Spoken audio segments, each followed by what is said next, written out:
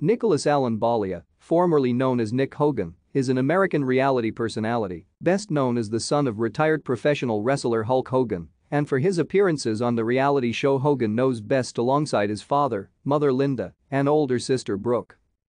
Bollea was involved in a car accident in which he crashed into a tree as a result of driving under the influence of alcohol and racing his automobile on August 26, 2007. He spent May 9, 2008 to October 21, 2008 in Pinellas County Jail as a result. The passenger in Bollea's car, John Graziano, was seriously injured and suffered massive brain damage.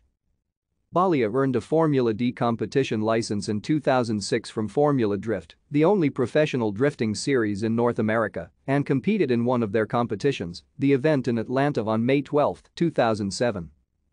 Bollea was active in the Nopi Drift Series, qualified 10th at the Denver Nopi Drift event of 2007, and placed 3rd at their Pittsburgh event. Bollea occasionally attended amateur drifting competitions. Thank you for watching. Like and subscribe if you would like to view more of our videos. Have a nice day.